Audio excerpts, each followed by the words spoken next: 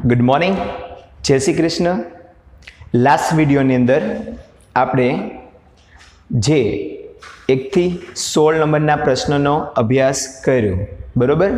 तो हवे जोशुं के आजना आ लेक्चर में 17 थी जे आगळना प्रश्नों छे एमां कई प्रकारनी थियरी आवे छे। ओके, तो मटीरियल प्रमाणे आजनो 17 नंबरनो प्रश्न शुं कहे छे? सामान्य प्रक्रिया समीकरण लखी, शुं कीधुं? सामान्य प्रक्रिया समीकरण लखी समजावो के प्रक्रियानो क्रम एटले शुं, तेनुं मूल्य कयुं होय छे। प्रश्न समजाई गयो मित्रों? प्रश्न शुं कहे छे? कोई एक सामान्य प्रक्रिया समीकरण लेवानुं छे अने तेना माटे तमारे प्रक्रियानो क्रम समजाववानो छे। ओके मित्रों, ख्याल आई गयो ने? तो आगळ वधीए। आ प्रक्रिया क्रम शुं छे? कारण के ए तमारी जी नीट अने बोर्ड त्रण एक्जाम में खूब ज अगत्यनो छे। कई रीते चेक करिए? जो दो आ एक सामान्य प्रक्रिया छे। कई? ए into A plus B into B. Uh small A B छे, आ कैपिटल ए बी छे। कैपिटल ए अने बी शुं छे? ए प्रक्रियको छे।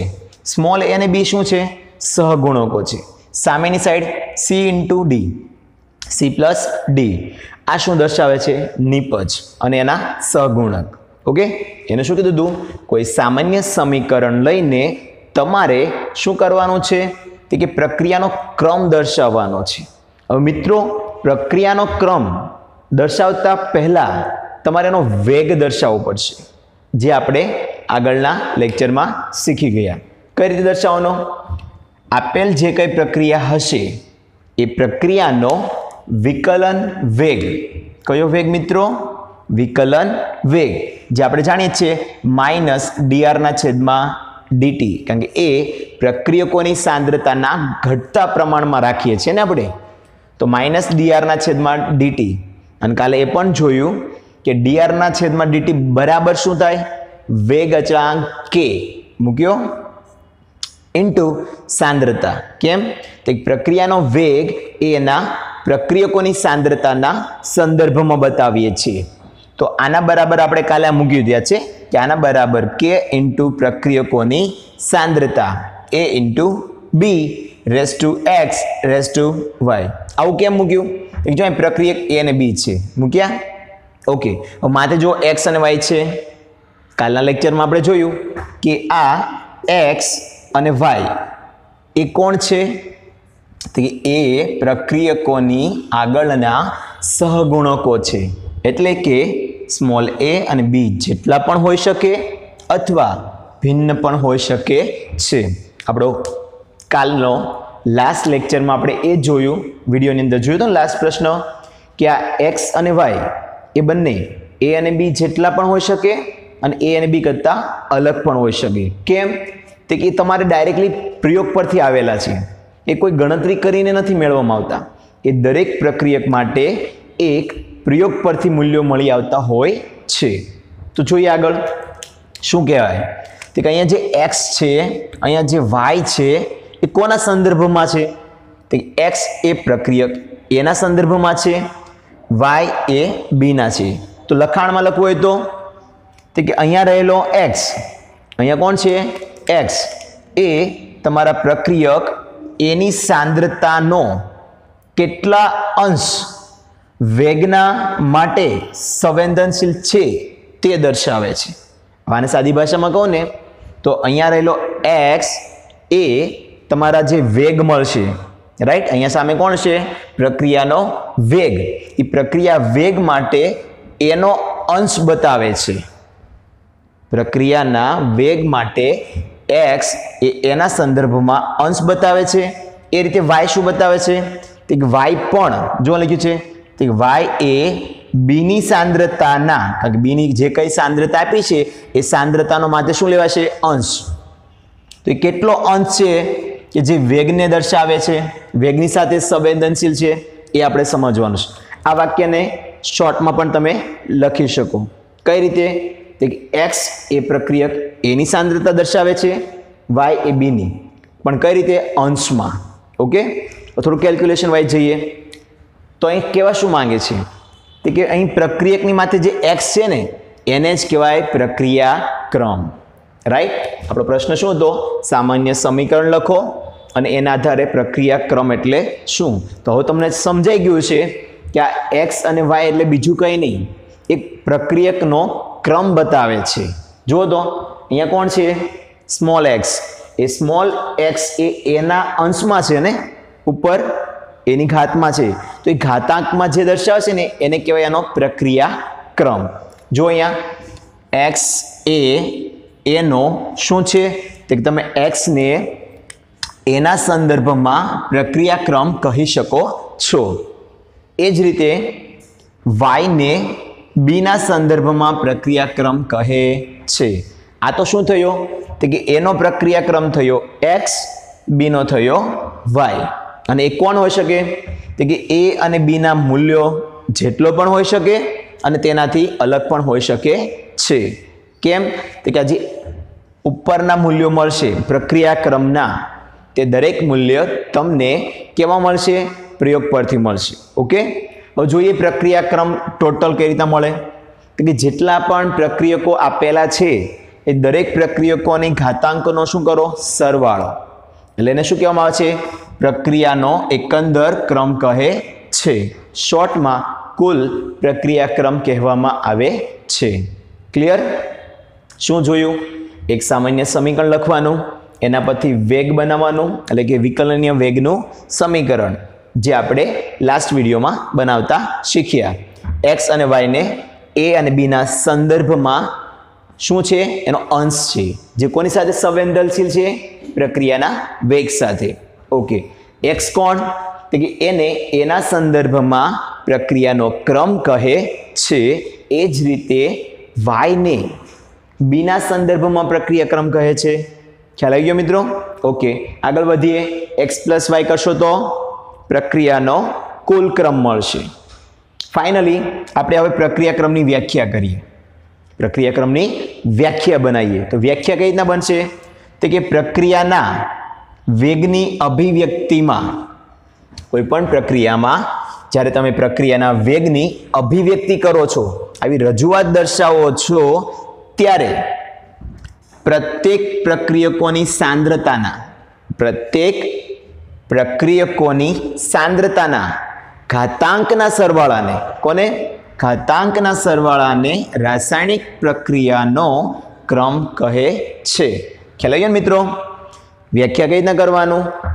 કોઈ પણ પ્રક્રિયાના વેગની અભિવ્યક્તિમાં, કોઈ પણ પ્રક્રિયાના વેગની અભિવ્યક્તિમાં, રજૂઆતમાં તમે જે પ્રક્રિયકો દર્શાવો છો એ પ્રત્યેક પ્રક્રિયકોની જે સાંદ્રતા છે એની ઉપર શું આવે? એનો ઘાતાંક. એ દરેક ઘાતાંકનો શું કરવાનો? સરવાળો. જેમ કે અહીંયા એક્સ અને વાયનો શું કરવાનો? સરવાળો. તો એ સરવાળો એટલે બીજું કંઈ નહીં, તે પ્રક્રિયાનો ક્રમ કહેવામાં આવે છે. ક્લિયર? ખાસ નોંધ રાખજો, પ્રક્રિયાક્રમ અહીંયા જી નીટ માટે યાદ રાખવા માટે શું કામનું છે? જી અને નીટ માટે જો સ્પેશિયલી તમે જુઓ તો તમારે યાદ રાખવાનું એ છે કે પ્રક્રિયાનો ક્રમ હંમેશા કેવો હોય છે?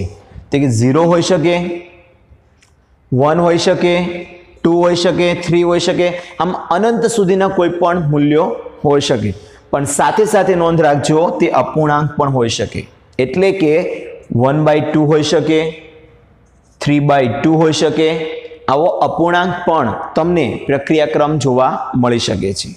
કેમ કે આ પ્રક્રિયાક્રમ કોઈ સૈદ્ધાંતિક મૂલ્યો નથી, તે બધા જ દરેક પ્રક્રિયકના પ્રયોગ પરથી મેળવવામાં આવે છે. તો આપણે 17 નંબરના પ્રશ્નમાં શું ભણ્યા? એક સમીકરણ લીધું, એનો વેગ બનાવ્યો, વેગના આધારે સાંદ્રતાને એને દર્શાવી કઈ રીતે? આ રીતે. પછી એના આધારે એની ઘાતાંકોનો સરવાળો કર્યો તો આપણને પ્રક્રિયાક્રમ મળ્યો. ઓકે, આગળનો પ્રશ્ન જોઈએ. 18 નંબર પ્રશ્ન 18 મટીરીયલ પ્રમાણ શું કહે છે? પ્રાથમિક અને જટિલ પ્રક્રિયા વિશે સમજાવો. કયો પ્રશ્ન છે? પ્રાથમિક અને જટિલ પ્રક્રિયા. કેમેસ્ટ્રીમાં ઘણા બધા પ્રકારની પ્રક્રિયાઓ આવતી હોય છે.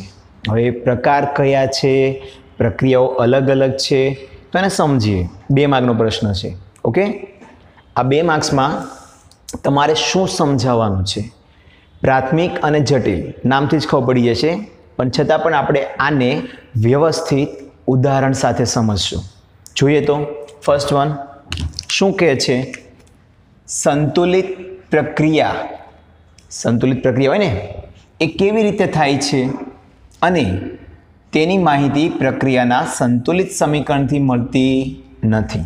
વાત સાચી ને? કોઈ પણ પ્રક્રિયા જ્યારે સંતુલિત હોય તો એ સંતુલિત પ્રક્રિયા કઈ રીતે સંતુલિત થઈ એની માહિતી તમને પ્રક્રિયા નહીં આપે, એને આપણે મેળવવી પડશે. તો કઈ રીતે મેળવશું? પ્રક્રિયામાં જોઈએ કે સંતુલિત પ્રક્રિયા કેવી રીતે થાય છે અને તેની માહિતી તમને પ્રક્રિયાનું સંતુલિત સમીકરણ આપતું નથી. તો હવે આપણે કામ કરીએ. સૌપ્રથમ પ્રાથમિક અને જટિલ પ્રક્રિયાનો અભ્યાસ કરીએ. પ્રાથમિક પ્રક્રિયા કોને કહેવાય? એક જ તબક્કામાં પૂરી થતી હોય તેવી રાસાયણિક પ્રક્રિયાને પ્રાથમિક પ્રક્રિયા કહે છે. અર્થ, 2 પ્રક્રિયકો વચ્ચે પ્રક્રિયા કરાવરાવું અને અંતમાં મને એક જ તબક્કામાં નિપજ મળી જાય જે મારે જોઈએ છે, તો એવી બધી પ્રક્રિયાઓને પ્રાથમિક પ્રક્રિયા કહે છે. ખ્યાલ આવી ગયો? પ્રાથમિક પ્રક્રિયા કોને કહેશું મિત્રો? જે પ્રક્રિયા એક જ તબક્કામાં નિપજ આપે આવી પ્રક્રિયાને પ્રાથમિક પ્રક્રિયા કહેવામાં આવે છે. હવે જોઈએ કે આ પ્રાથમિક પ્રક્રિયાઓમાં ખાસિયત શું હોય છે. તે કોઈ પણ પ્રાથમિક પ્રક્રિયા તમે લેશો તો એમાં પ્રક્રિયાનો જે ક્રમ છે, આગળ ભણ્યા ને, પ્રક્રિયા ક્રમ કોને કહેવાય? પ્રક્રિયકોની સાંદ્રતાના ઘાતાંકોના સરવાળાને. તો એ પ્રક્રિયાનો ક્રમ અને આણ્વિકતા સમાન રહે છે. આણ્વિકતા એટલે શું? તો કે જે એના સહગુણકોનો જે સરવાળો હોય છે એ, અને આ બાજુ જે આપણે પ્રક્રિયાક્રમ લઈએ છીએ માથે ઘાતાંકોનો, એ બંને સમાન રહેવા જોઈએ. પણ આવું ક્યારે થાય? કે જ્યારે કોઈ રાસાયણિક પ્રક્રિયામાં પ્રાથમિક પ્રક્રિયા જોવા મળે તો પ્રાથમિક પ્રક્રિયા એટલે શું? તે એક જ તબક્કામાં પૂર્ણ થતી પ્રક્રિયાને કહેવાય પ્રાથમિક પ્રક્રિયા, અને જેમાં પ્રક્રિયાનો ક્રમ અને અણુની આગળ રહેલા સહગુણકોની સંખ્યા આધારે ગણો તો બંને સમાન મળે. ઓકે, ઉદાહરણ જોઈશું આપણે. આગળ વધીએ તો બીજો પ્રશ્ન શું છે? તો કે જટિલ પ્રક્રિયા સમજાવો. 2 માર્કમાં પૂછાય ને, 1 માર્ક્સનું આપણે થોડું ઘણું સમજીએ. હવે જોઈએ જટિલ પ્રક્રિયા એટલે શું. તો કે જટિલ પ્રક્રિયાને જો આપણે ડાયરેક્ટલી સમજવાનો પ્રયત્ન કરીએ ને તો યાદ કરો, પેલું એક જ તબક્કામાં થાય છે ને, તો આનો અર્થ એવો થાય એક કરતાં વધારે તબક્કાની પ્રક્રિયા. એટલે શું થાય? જટિલ પ્રક્રિયા. સમજીએ. જે પ્રક્રિયાઓ પ્રાથમિક શ્રેણીમાં પૂર્ણ થઈને નિપજ આપે છે તેને જટિલ પ્રક્રિયા કહે છે.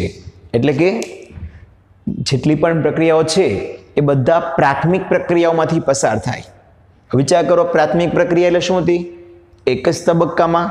હવે તમે પ્રાથમિક પ્રક્રિયાઓની શ્રેણી કરી દો તો ઘણી બધી તબક્કાવાળી પ્રક્રિયાઓ થઈ ગઈ. તો આવી પ્રાથમિક પ્રક્રિયાઓની શ્રેણીવાળી જે પ્રક્રિયાઓ છે એ પૂર્ણ થાય અને અંતમાં તમને નિપજ આપે તો તેને તમે કહેશો જટિલ પ્રક્રિયા. હવે ખાસ શું યાદ રાખવાનું છે? આ માટે તમારે એ યાદ રાખવાનું છે કે એક તબક્કાની પ્રક્રિયા હોય તો પ્રાથમિક પ્રક્રિયા, એક કરતાં વધારે તબક્કાઓ જો હોય તો એને કહેવાય પ્રાથમિક પ્રક્રિયાના શ્રેણી. એટલે ઘણા બધા તબક્કા થઈ ગયા ને, તો એને શું કહેશો? જટિલ પ્રક્રિયા. અને જટિલ પ્રક્રિયામાં શું હોય?